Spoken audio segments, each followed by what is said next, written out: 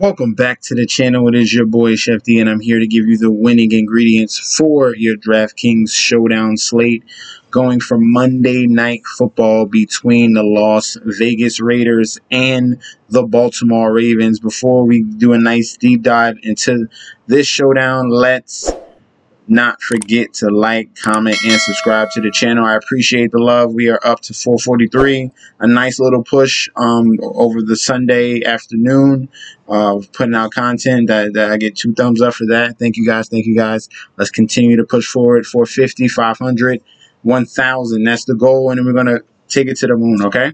But I'm going to keep giving you this consistent content. That is the key. And also figuring out these game scripts, okay? Each and every game so far, if we're just looking at ESPN and going over the NFL and the scores for the showdown, I spoke about the LA Rams and the Chicago Bears. Currently, if you listen, I told you to play Stafford. I told you to play Montgomery. I did sprinkle in the kicker in there, Darrell Henderson, guys like that. You should be cashing in those lineups. That's crazy. Justin Fields, that's an X factor right there.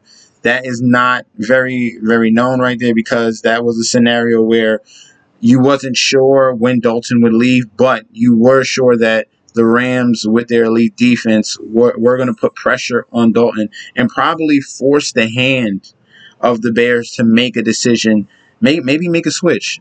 They were using him in some specific packages and switching it up just to be creative, but the Rams D is still looking formidable. They got an interception as well. So let's get into this slate, all right? Now, this one, we have a strong Baltimore defense, despite the fact they lost Marcus Peters. Marcus Peters, corner, very more of a gambling type of quarter. He likes to take, depending on what the coverage is or what wide receivers are going on, and depending if it's zone or man to man, he likes to take chances. More of a Asante Samuel type of cornerback. So what we're going to do is, since he's gone, maybe this could be, it might be an upgrade. Maybe this new corner that's going to step in for him that they got right now, starting is Anthony Everett, across from Marlon Humphrey, who's an elite cornerback right there. They still have Jimmy Smith, who's a nice veteran to have, and Tavon Young. Anthony Everett is going to have to step up and is going to have to play very good cornerback alongside of Marlon Humphrey. Hopefully he's not exploited, but this is a Las Vegas team which they do try. Their weapons have improved. Hopefully Brian Edwards will step up alongside of Darren Waller, but the gaping hole is going to be on the Las Vegas Raiders side. If you're just looking at DVOA rankings right now, the Raiders project currently 26th against the pass and 28th against the run. So those are two factors where, especially against the run, if you can't stop the run, you can't stop Baltimore. That's why I like another type of onslaught lineup. I want to be more bullish on the Baltimore side and use those guys and sprinkle in the Las Vegas Raiders, okay? So in the captain spot, my favorite play right now is going to be Tyson Williams, who was he was like the 4th string back rookie for the Baltimore Ravens. That's when they had J.K. Dobbins. That's when they had Gus Edwards. That's when they had Justice Hill. All those guys get injured with a knee, and Achilles. And now, literally, Tyson Williams is the only back that has, rapport with Lamar Jackson, understands somewhat of the offense that they're running, because they did sign in Latavius Murray. He doesn't know much of the offense. They did sign Trenton Cannon. They did sign Le'Veon Bell, and I think they have Devonta Freeman on the practice squad. So all these guys are huge question marks. They're not really up to speed with the Baltimore offense, and you have a Tyson Williams who should get all the work. So he's going to be my favorite captain. I know a lot of people are going to go to Waller. A lot of people are going to go to Lamar Jackson, maybe even Mark Andrews, but I think a steal to have will be Tyson Williams at that captain spot. You can, save some salary, skip all those higher price guys. Tyson Williams should be like 5th or 6th on the list. save some salary, and you can pay up at other spots, get you Lamar Jackson, who we're going to speak on right now. So, if I said the Raiders were 28th and 26th against the pass and the rush, that means we want Lamar Jackson because this is a dual threat quarterback. Obviously, he finished strong in the second half of the season. As you can look at this, 30. Let's start at this.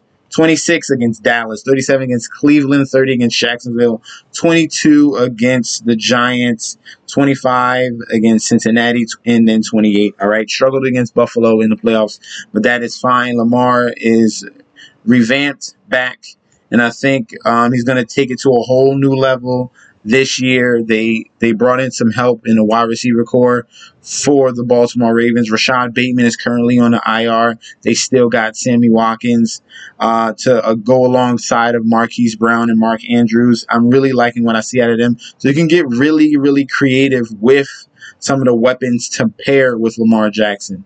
So, let's see. Let me just take out the defensive kicker before we get there. So some of obviously the weapons we want is going to be Mark Andrews right here. His number one target, especially with Rashad Bateman gone, I think Mark Andrews gets a little bit of a bump. He has more rapport with him. We'll see the connection between him and Sammy Watkins. Marquise Brown is more of a deep guy. Not necessarily saying he's going to be that, insurance wide receiver for this offense this year. It's been Mark Andrews pretty much the last two seasons, okay? So we like Mark Andrews at 9K. If you want to put him in there, we'll throw him in there. I want a couple guys I do want to bring it back with if you have enough salary. Obviously, we like Darren Waller. The defense might focus on him. Obviously, since Josh Jacobs is questionable, he has been downgraded. So there's some upside in playing Kenyon Drake. But the number one target for this offense is going to be Darren Waller.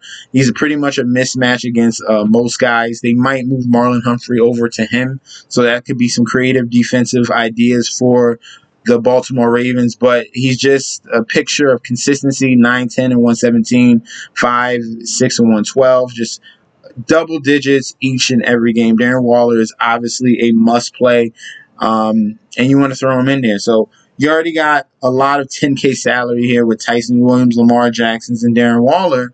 If you want to get really creative, you might have to, go a little bit cheaper on some other spots, all right? So we'll take out some of these expensive guys. So I don't want to go negative. It's going to be Bryan Edwards. So some of the cheaper guys I do like. First of all, is going to be wide receiver Bryan Edwards. If it's not Darren Waller, then I think what we saw in the preseason and camp was that Bryan Edwards was getting a nice rapport with Derek Carr. And I want to avoid Derek Carr because of the Baltimore defense, but these pass catchers can have some upside and outplay the quarterback, obviously, okay? Bryan Edwards, huge, big body wide receiver, nice size and speed combination. He is a perfect pair with Darren Waller. We'll see if he can get things clicking in the regular season. Hopefully he'll avoid Marlon Humphrey coverage, maybe get on with Anthony Everett, and he possibly has some nice upside at 5,600. All right, that's nice cheap play right there. The next play I want to talk about will be Kenyon Drake. All right, we want to wait on news about Josh Jacobs. If he's officially out, then we can not comfortably play, but the volume that he will get in this offense is a 2 thumbs up for that one. No Josh Jacobs. They're going to lean on Kenyon Drake, use him in the rushing and receiving because he is a dual threat back. He did it with the Arizona Cardinals. He did it with the Miami Dolphins. So that is a nice play to have in your flex pool. All right, let's find another cheap guy that you can use for tomorrow. Looking at it, I did want to touch on the kicker and the defense just because those are some ways to cheaper salary. Derek Carr is not a great quarterback, is turnover prone as well. And I think this Ravens defense, a lot of people are looking down on it now. If you're just looking at that number, it's coming down on the Baltimore Ravens like they're a lesser team just because they lost a lot of running backs and only one corner. But this team is stout, is absolutely stout. on the defensive side. They got Calais Campbell. They got Pernell McPhee. They got Patrick McQueen. They got Marlon Humphrey. These are scary dudes. That they got Justin Houston. So there's a ton of guys on this defense still, which is going to present a lot of problems for the Las Vegas Raiders. Okay, so I still love the Ravens defense. If you want to use them as a captain, I don't think you should use them as a captain because I think Lamar, Tyson, some other X Factor type of guys will perform better.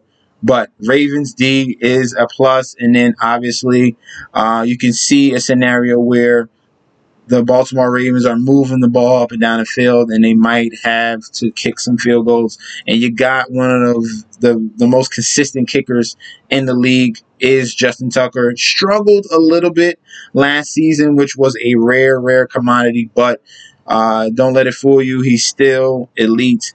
And I think in the dome in Las Vegas in that nice hot weather over there, he should be fine, okay?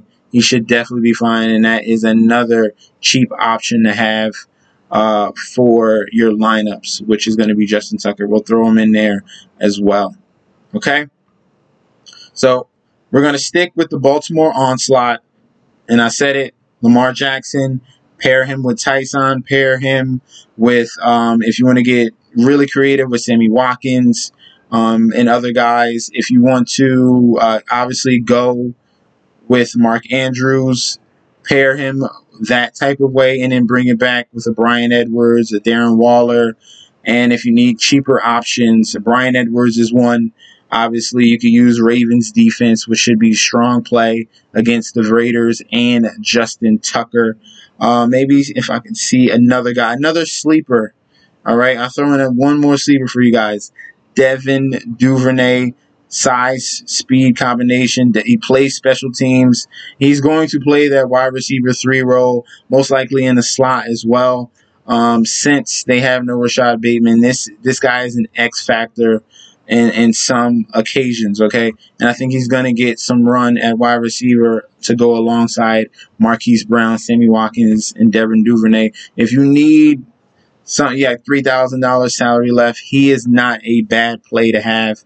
And I like Devin Duvernay also to go with Lamar Jackson, all right?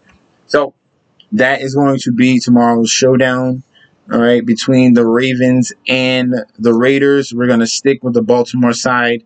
We're definitely going to go run heavy with Tyson and Lamar and sprinkle in some Raiders. And then you should be at the top of your leaderboards. Good luck, everyone. Don't forget to like, comment, and subscribe to the channel. Follow me on Instagram and Twitter, MessageSD, and I'll be back with another video very soon. Peace out.